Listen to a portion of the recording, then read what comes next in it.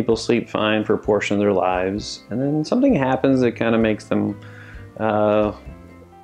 aware of kind of when they wake up at night. Because it's normal for humans to wake up 5-7 times a night. Now, most of your life, you turn over, you go back to sleep, and you don't worry about it. Now, if you're going through a stressful time during life, or you're going through loss of a loved one, or loss of a job, or some stressful situation, and then now it's 1 in the morning, and now you're worried about being able to perform the next day and being exhausted, and then that anxiety itself can create this pattern where these normally very short awakenings become longer and longer. And the longer they get, the more frustrating they get. The more frustrated you get, the harder it is to sleep.